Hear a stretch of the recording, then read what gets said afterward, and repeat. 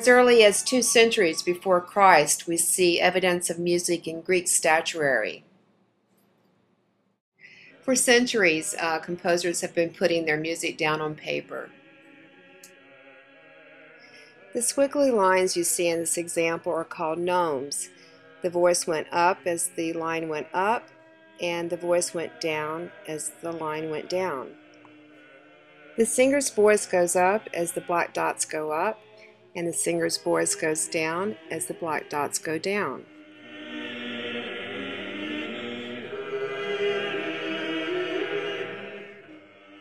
By the end of the 11th century, the 4-line staff was in use, fixing the position of the notes more precisely. You'll notice in this sample the 4 lines going horizontally.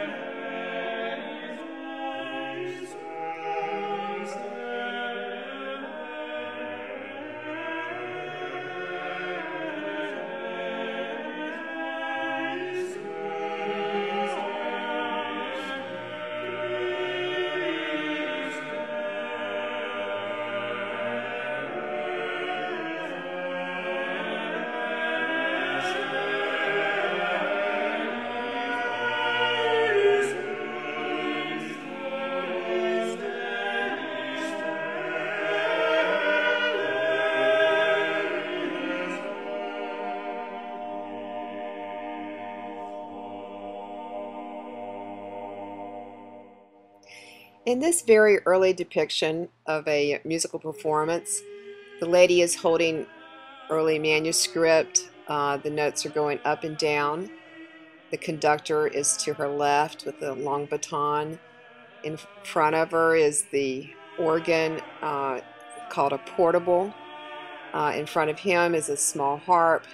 Behind the harpist is a mandolin.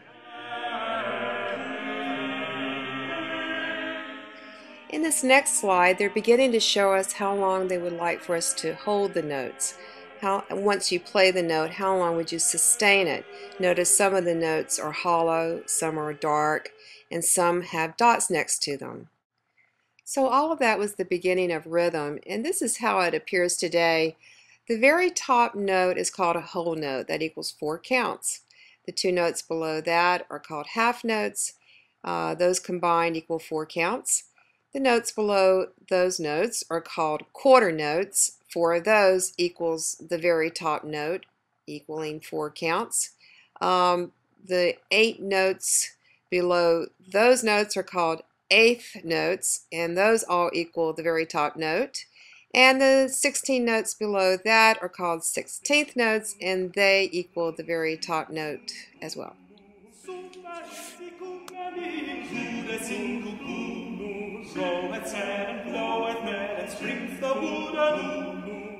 So if that made you really dizzy, don't feel alone, because it's quite common to get confused about rhythm.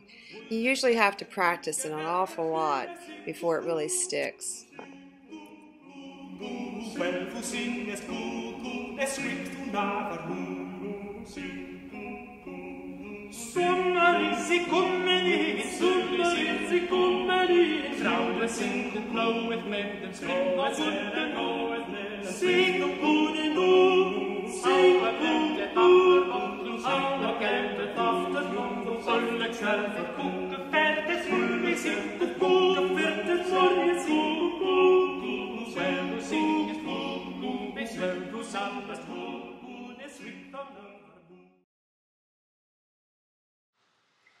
So the church had tremendous influence on how music evolved, especially the notation of music.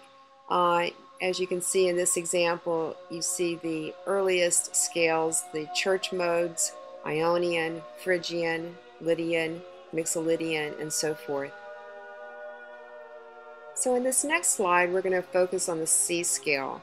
If you'll notice at the very top, it starts with G, A, B. So what we're going to do is we're going to start on C.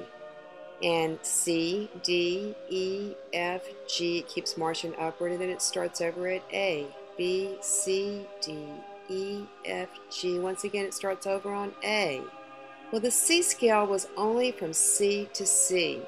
And you can notice on the keyboard below, it starts on C, D, E, F, G, A, B, and then it would start over. If there were another note there, it would start over on C.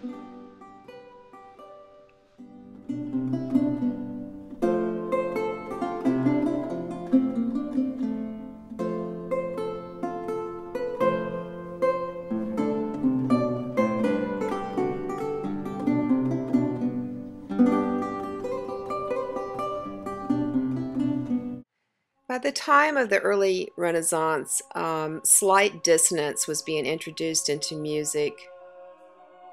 Composers such as Dupre and Palestrina in Italy were introducing semitones.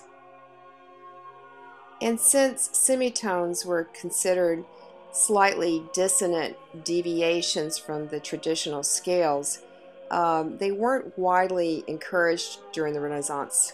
Some even considered them evil. And in this slide, you see how those semitones were eventually notated. The top one is called a sharp, the tic-tac-toe sign, and that would raise the note upward in tone, make it higher. And the next one is a flat, and that would lower it. And the next one is called a natural sign, which would return it back to the original note.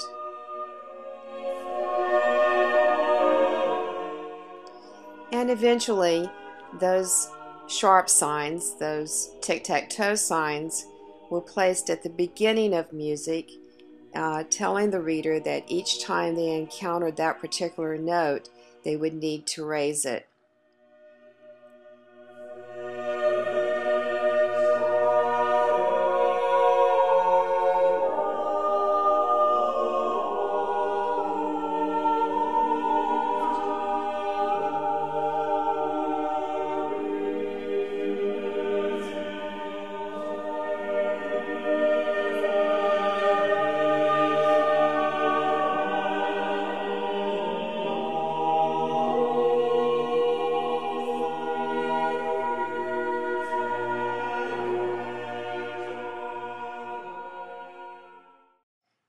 This chart demonstrates for you all of the dynamic markings, how loud, how soft you play the piece. The most intense one is the fortissimo at the top, and at the very bottom you have pianissimo, the softest. Gradually, harmony was introduced into music.